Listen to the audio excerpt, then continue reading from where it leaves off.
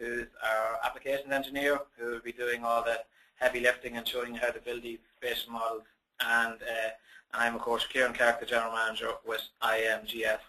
So we're just coming up to 11 o'clock, so we'll just wait a few seconds and then we'll get going. I think that we've a lot to cover this morning, so it'll probably take the full 45 minutes.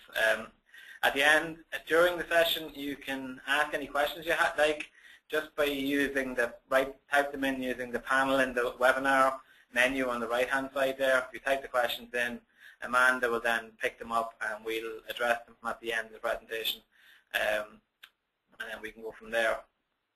Okay, so will we get going?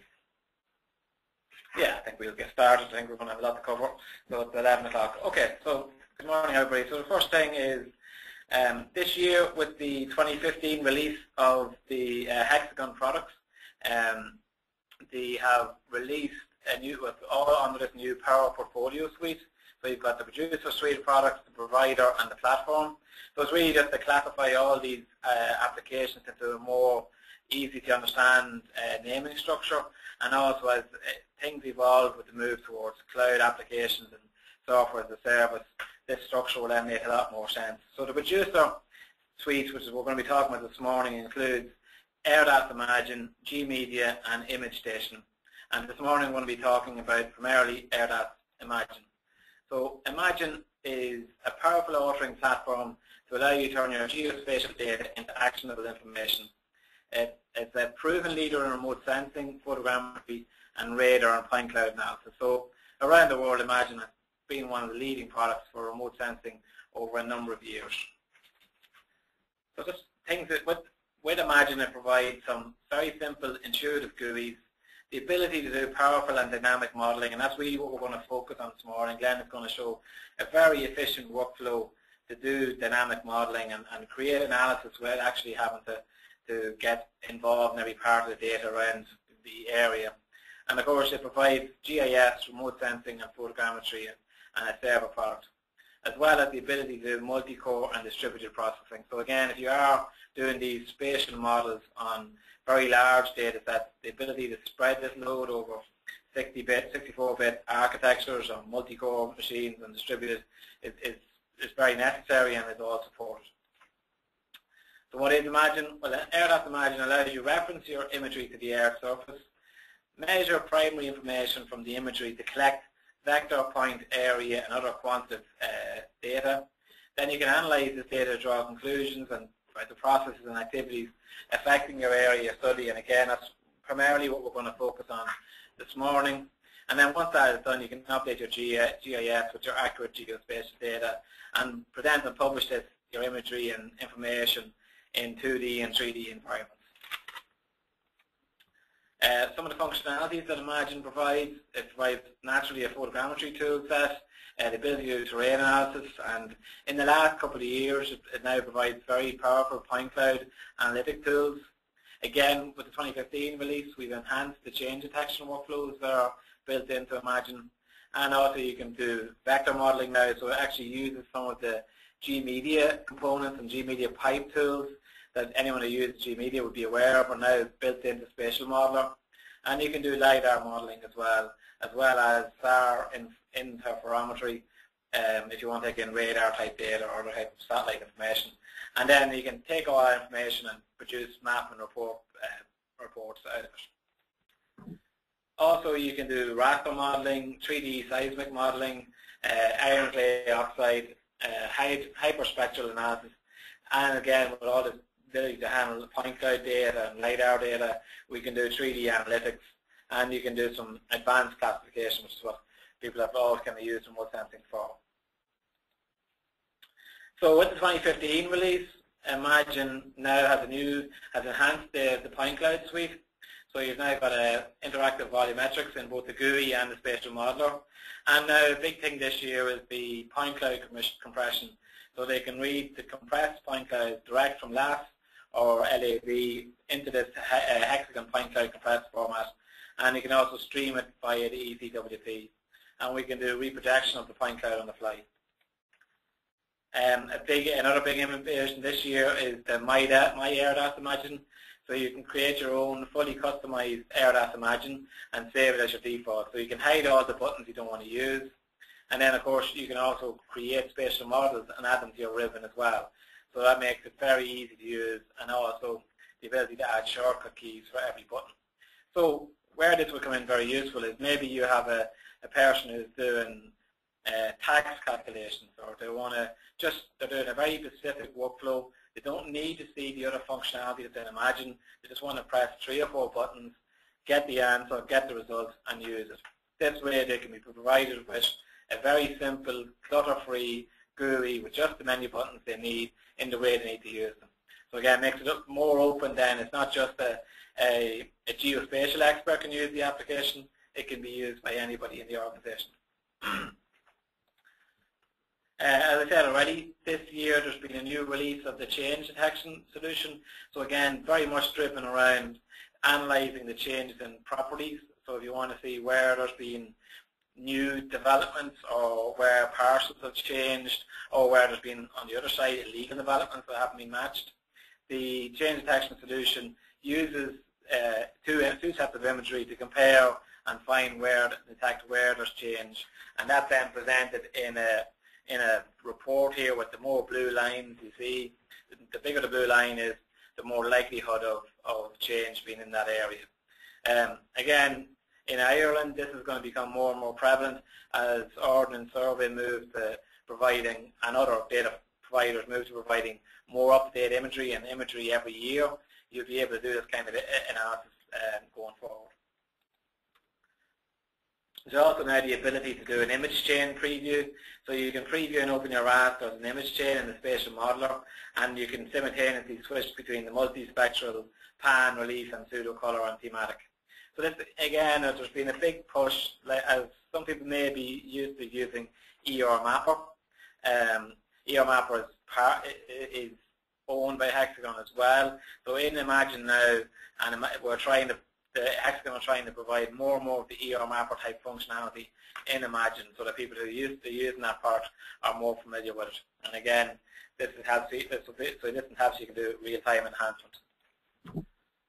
Again, the area we're going to cover this morning is Spatial Modeler, and with the 2015 release, there's dozens of new operators, including already, as I said, the image chain manipulation operators, point cloud, and atmospheric correction operators.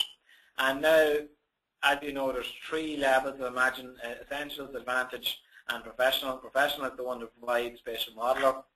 With Professional now, you can actually publish your models to a user who is using Essentials. So they can't create or edit the model, but they can run it. So all they need, you get a 1 power user with Professional, and then have multiple users with Essentials who can run the models and see the results.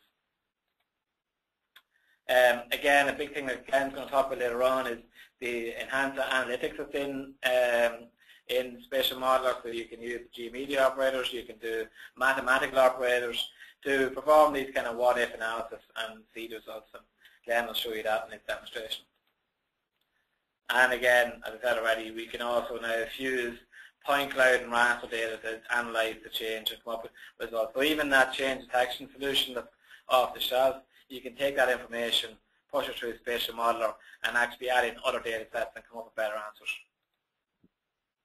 And a big thing this year is that the Spatial Modeler now, the software development kit, has been enhanced to make it easier for Hexagon and third parties to extend Imagine into new markets and applications. So again, it means that, like, for argument's sake, some people may be looking with FME or things and may want to use some of these advanced operators in FME. You can build an interface, and I think we'll hear more about that in the coming months. So I'm going to hand over to Glenn, who's going to bring you through some of these functionalities of the Spatial Modeler and how we can do an advanced analysis to calculate the areas for development. Good afternoon, everyone. So this webinar will demonstrate how Imagine Spatial Modeler can be used to perform analysis based on the needs of several criteria to find optimal locations for future residential development. We'll use County Wicklow here as an example. All the data comes from open sources, and although the criteria evaluated is fabricated, they will be quite similar to a real-world project. This demo is designed to introduce you to some of the operators available and the capabilities of Spatial Modeler and get you to start thinking about using Spatial Modeler. The workflow incorporates vector infrastructure and topography data along with elevation data representing a raster. This is fed into a model that utilizes the GIS capabilities of the Spatial Modeler within Imagine.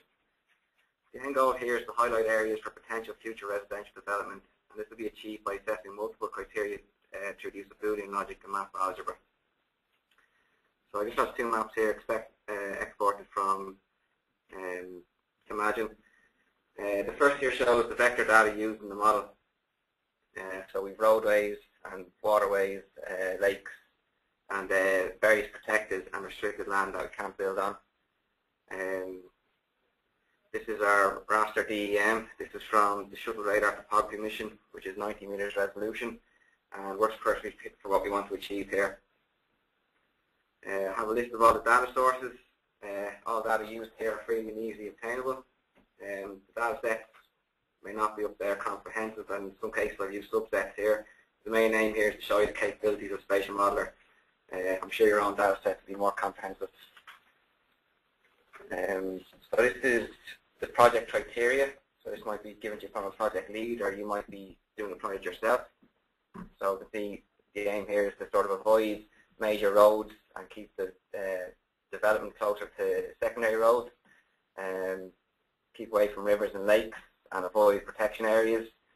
We can't build above 3 meters above sea level or on slopes greater than 8 degrees, and it must be within a certain distance of existing urban fabric.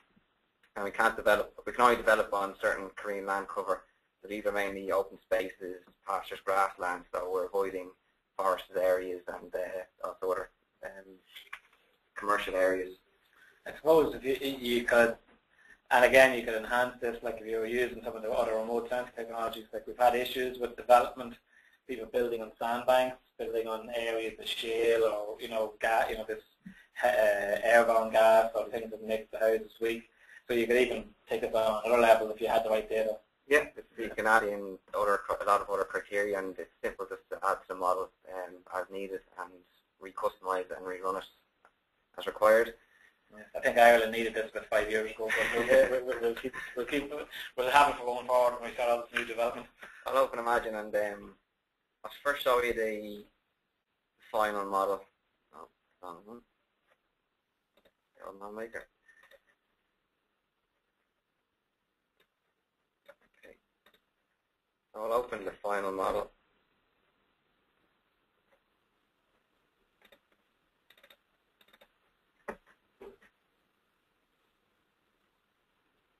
Let's hit that so you can see it. So we have a few FME users on the call, so you can see a very similar flow line and outline of the FME, so you'll be very used to it.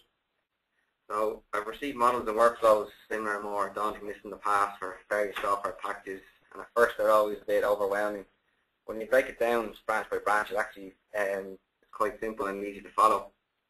If you notice the top branch there, it's very similar to almost all the branches going down, so it's an easy copy and paste down once you know the first branch.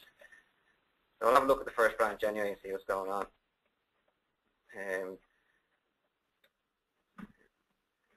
So the first one is a port input.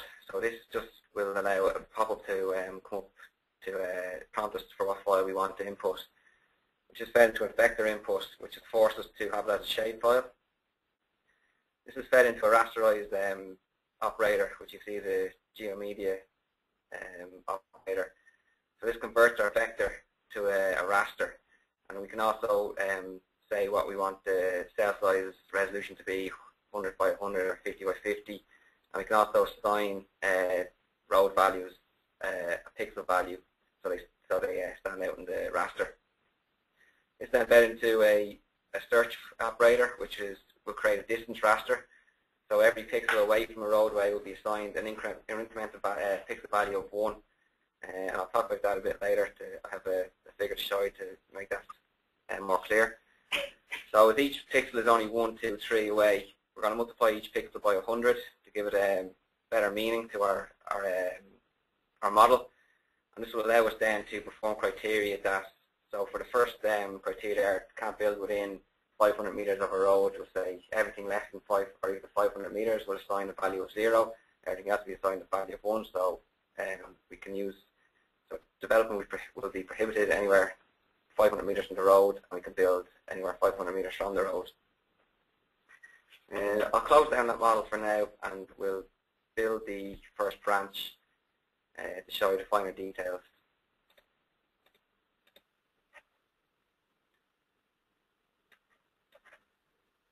So we first have a port input. Double click this and we'll rename it for primary road. We then have a vector input. Now if I just run that, you can see it pops up there from the port input. We want shape files, so ports is taking a shapefile, and we'll add our primary road. You can see that's reading in the data there in the model. And that green line going across the little thing, that's the progress bar, isn't it? Progress bar, yeah. It'll be a lot faster on a desktop. You're not getting done in seconds. You're not getting a new laptop. In this level forward up.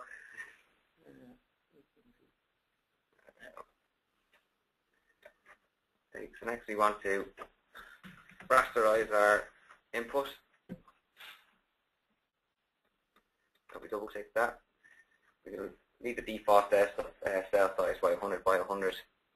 I'll use a custom recode and select all, and we'll change everything to a new value of 1. So all our roads are going to be represented by a value of 1 in the raster, and everything else will be a value of 0. So it'll be a temporary raster. So that's the temporary holding of our raster. Next, we will create a distance raster. So you can see this search operator falls under distance. So we'll put our raster into that, and we'll change some of the parameters here. So we'll set the search distance to 1500. So this is going to search from each feature. So each road is going to search 1500 pixels. We know each pixel is 100 meters by 100 meters, so essentially it's searching 150 kilometers. It's important that now that features are within this distance, that two roads aren't 250 kilometers apart, because they'll only create pixels up to 150 meters. Class here is our rows, so we have classified them as pixel value 1. So that's going to create a distance raster based on our roads in our raster, which is created from our vector. We will set the output of that into a multiply operator, because each pixel is now just 1, 2, 3, 4, 5 away from the road. So we'll multiply the input by 100. So each pixel will now have a value of 100, 200, 300, and so on. And then from here we can evaluate our criteria for the primary roads.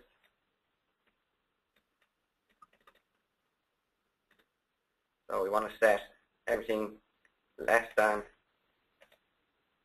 or equal to 500 meters or 500 pixel value to 0, and everything else to a value of 1 where we can.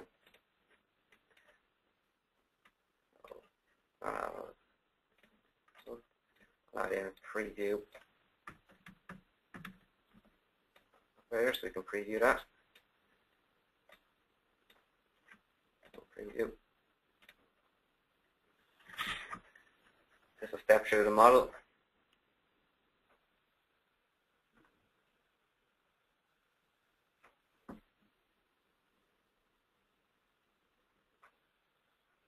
This is a preview.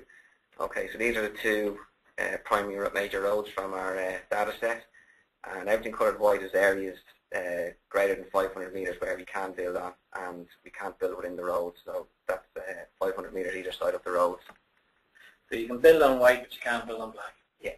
Okay. And as we increase the criteria, the white area will get smaller and smaller and smaller. Yeah. So we can.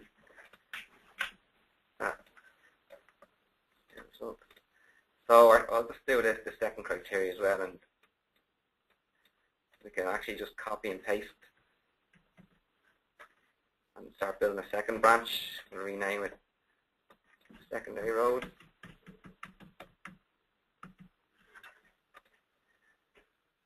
We have the vector input. We change, if you double click on this rasterize, we change the, sorry, first I need to, for the vector input we need to switch to a different file that we're going to read in. So that's our secondary roads. Double click on raster on the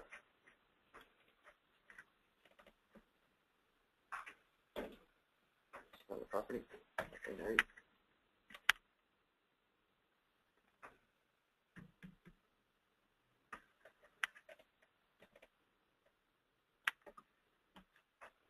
That's reading in our secondary rows vector file. We'll keep the default cell size. We just need to, you can see, because it still thinks there's 36 elements in the table still, because we copy and pasted, still thinks it's reading in from the first vector input. So you can see the new values here need to be assigned 1, so we'll just select all, change selected. You can see they're all going to be assigned a value 1 now. So these are our secondary rows. Click OK. You can see now there's 1,606 secondary rows in that data set. We can leave the search, that's fine. We'll multiply again, and we need to change the criteria for our secretary to match our secondary rows. In this case, you want the houses to be within a certain distance of the road. So we want houses to be within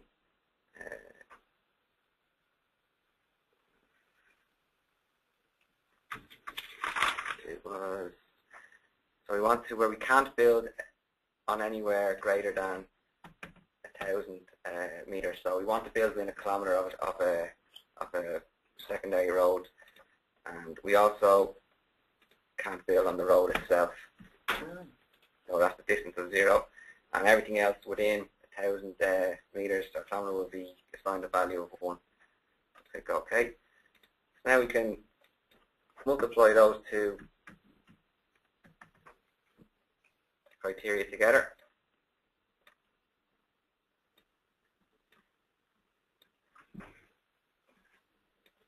I'll try preview.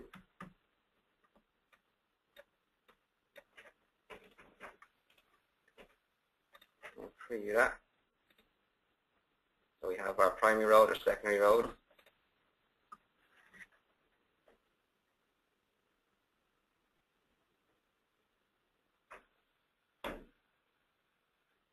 Yeah, this is pretty lightning quick on a desktop.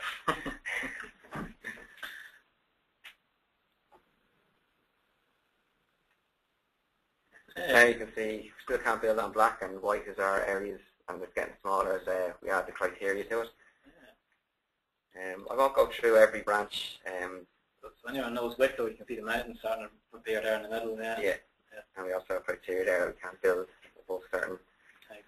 Right, so I just thought I won't save it, and I'll open one I prepared earlier. Here we have all our vector criteria. We have the 2 rows that we've just done. We have rivers and lakes, can't build within 200 meters, can't build on protected lands, can only build within certain distance of existing urban fabric. And here I just have the Wicklow local authority boundary, so it's restricted to that boundary because you might find places out to sea. Now we'll just we'll focus on the raster criteria, which is our DEM. So I'll add in port input, call that DEM, and I'll add in a raster input to open our raster. And this would be my DEM. Okay. And from here, this one can be added straight into a criteria because it already has the elevation. So, you know, we can't build greater than 300 meters. And everything else to be assigned a value of 1. I will add a port multiplier, feed that in, copy and paste the first two, and from here I'm going to feed this into a degree slope operator. So this will turn our raster into, this will calculate the slope for each pixel in the DEM, and feed that into criteria. There's one thing then, I need to set the units here to meters, which is what our DEM is in, and criteria can't build on slopes greater than 8 degrees. Everything else find the value of 1. We can build. Again, I'll add another port to the multiplier.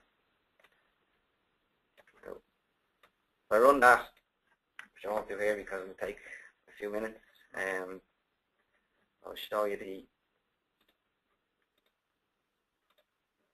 the output we get. Raster.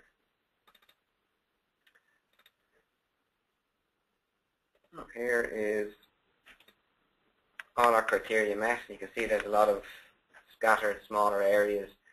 So it might be a good idea for residential estates that they're going to be built on a minimum sized area. So let's say the agreed area was 600,000 square meters.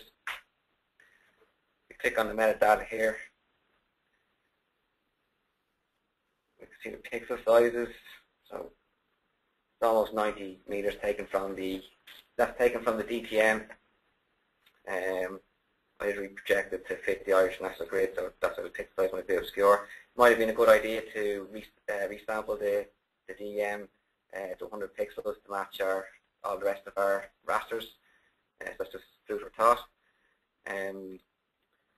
But we'll run a clump and sieve submodel to remove the sort of scattered smaller areas and use the more cleaner development areas.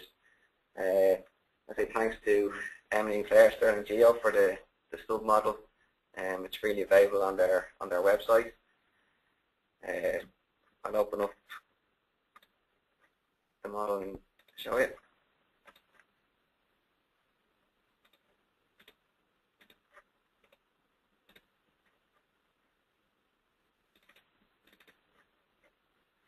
So again, this is our final model. Here's our main chunk of our model. This is our output that I just showed you there, and this is a clump and sieve submodel here. So what happens is first the clump operator identifies contiguous groups of pixels, and then the sieve removes the clump smaller than a user-defined size. So we know we want it to be greater than 600,000 square meters. We know each pixel is around 90 meters by 90 meters. So that's 81,000 square meters. If you divide 600,000 by that, you get 74. So we want groups of pixels of 74 pixels or more. So if I ran that model, you can see our list of inputs that are required. You can see here, you can set here then how many pixels, so if we want it to be 74. I'll show you the output from that.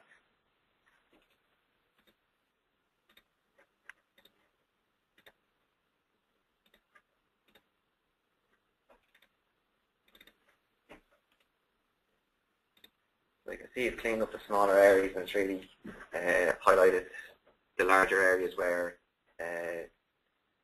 that match our criteria for the 600,000 square meters as a minimum for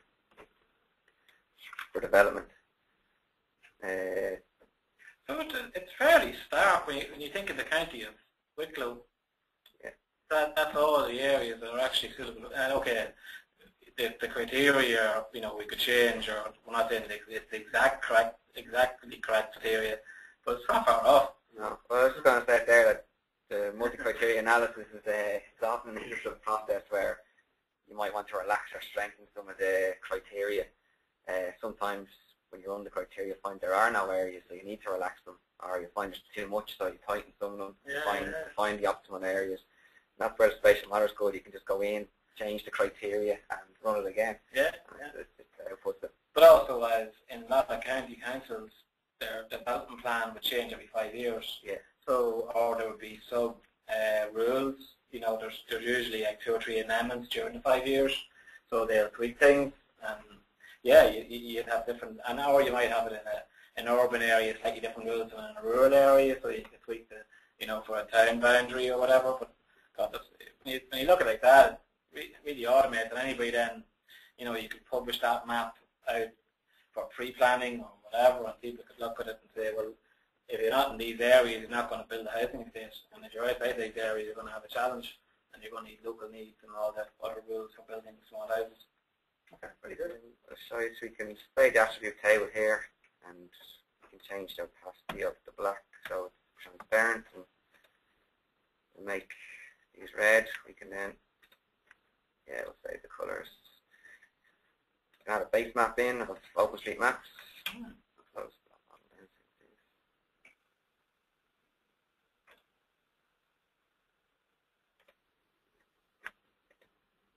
down.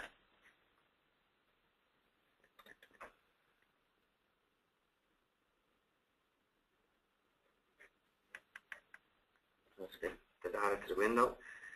So you can see now all the different areas. Yeah. It's quite interesting that you have Arklow down here, it's a large enough town, and there's nowhere around it for our criteria. Yeah. Could be good learning. Yeah. Or it could be lack of data. Yeah. Well, it is only sampled open data, so it's got to definitely help warning us. Yeah. At the end of the day, any GIS or remote sensing project output is only as good as the data that's fed in. So again, your data might be a lot more comprehensive than what I have, and you'll get a different output. Anyway, we'll run what we have now and generate a report style figure to PDF or JPEG using a map window and the map composer. Just going to open the session of save previous.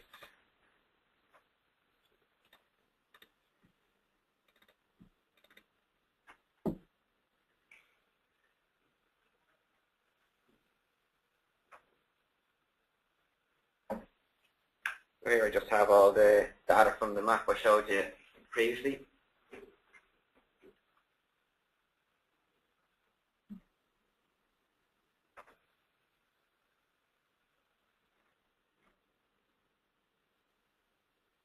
Okay, so I'll change the opacity here. Change the color. So we can see them. And I will open a new map window. I'll change the page size to A4. Set it to the frame. First of all, I'll add in a header.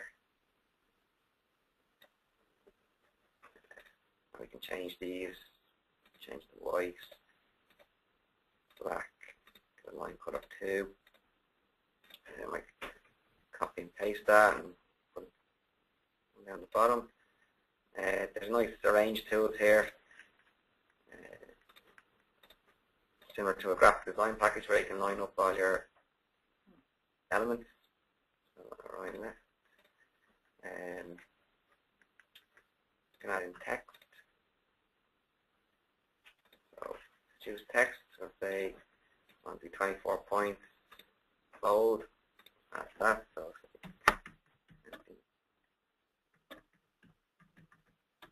click low residential.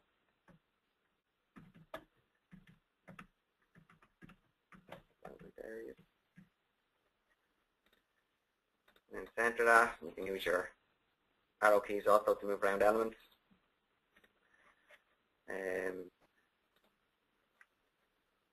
We can add the map. Add a map frame.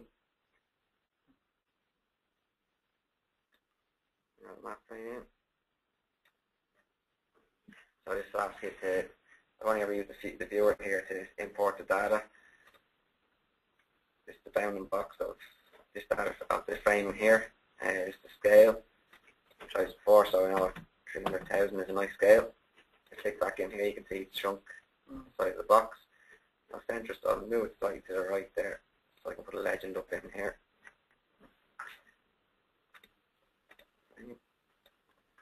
I'll click OK.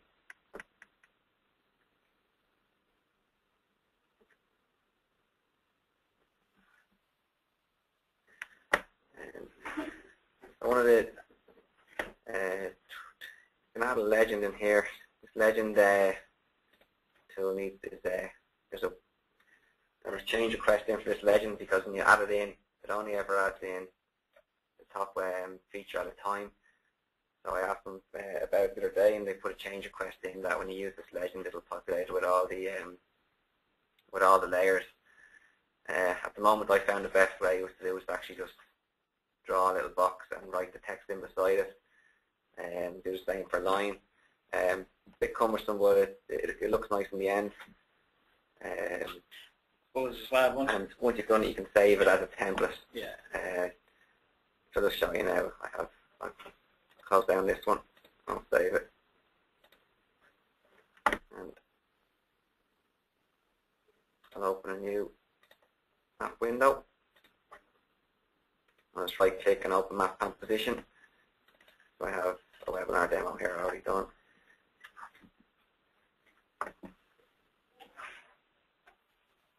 Let's see. I'll leave these out. I'll put them back in. Maybe I won't.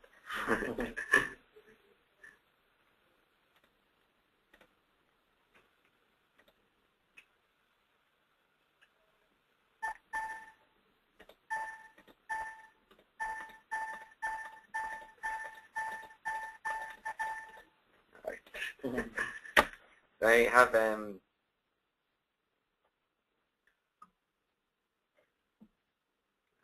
up.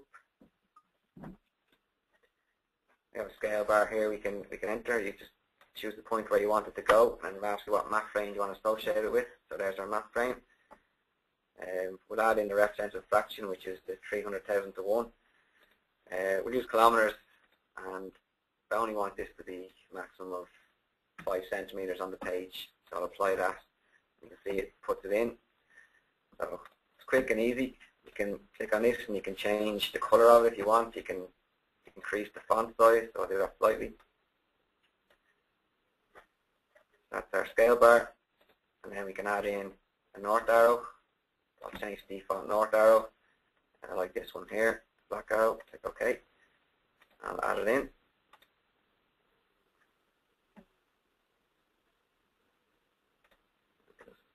Place that where I want it to be. I've added in text there for the author, the date, and the version. And there's our legend. That's actually, if I can delete out the, I can see it doesn't have the our errors.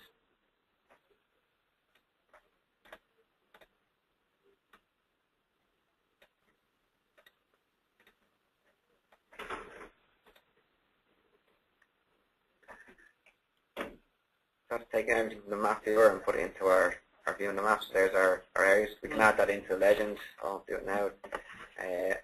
So we can either export to a GeoPDF. We can send it to a JPEG.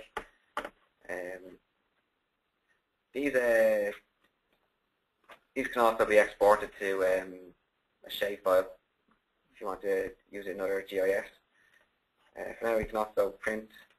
So if we print to GeoPDF, save it. I'll write that one.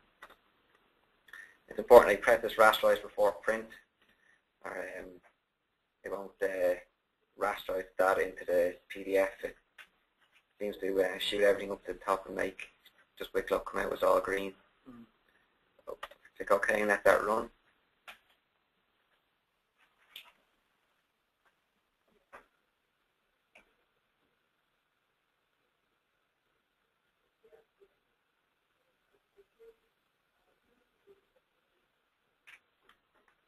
And you also have that, you could have sent that report to PowerPoint or Word so people could print it off and stick in something else, which is pretty cool as well.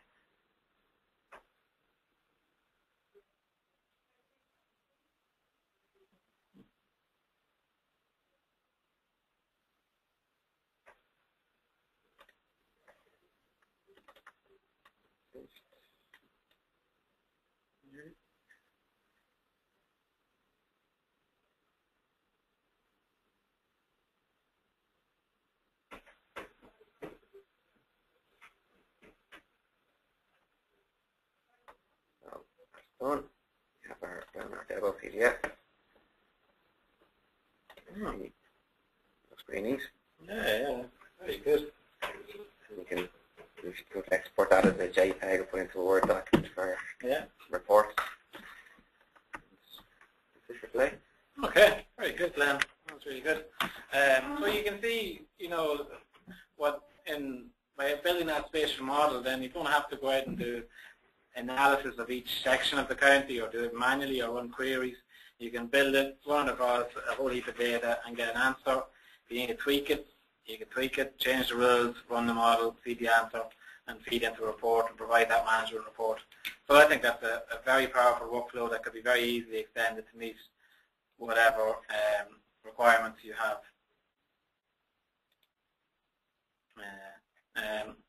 So let me just get on to the last couple of slides. So just coming up webinars, so we had our spatial analysis model webinar today. We have GMedia WebMap 2015 on the 21st of April, and I think registration is open for that now.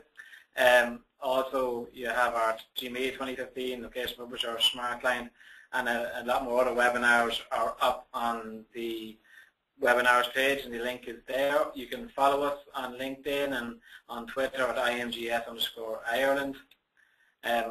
We have our usual event this year, so our user conference, IMGS 2015, is on the 26th of May. FME World Tour is going to be in Dublin on the 29th of June and in Belfast on the 30th. And then we'll be delving more deep into these kind of hexagon geospatial solutions on the 22nd and 24th of September. So you'll see more on Imagine and Spatial Modeler. You'll also see on all the rest of the hexagon solutions such as GMedia, WebMap, Smart Client, and Apollo. So I think we've just about time for a few questions. So Amanda, any questions?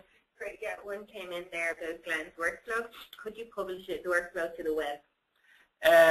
Yeah, you could. There's, I just mentioned the part there.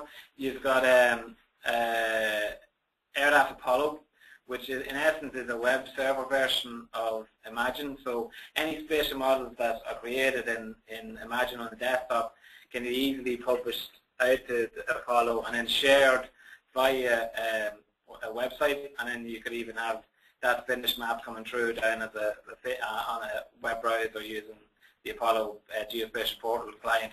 So these models could be done by one person and shared around and published either on the web or on the cloud as well. I think there's going to be some nice things coming through the cloud in the next few months as well. Any other questions? No? Okay, well, thanks again, everybody, for coming today. Thanks again for doing the demo. It was really interesting, very good. And for Amanda for arranging everything, even though she doesn't put her picture up on the opening slide, but doesn't mind putting our pictures up. So hopefully you can come to our next webinar next month on GMedia WebMap, and hope you have a good day. Thanks, everybody.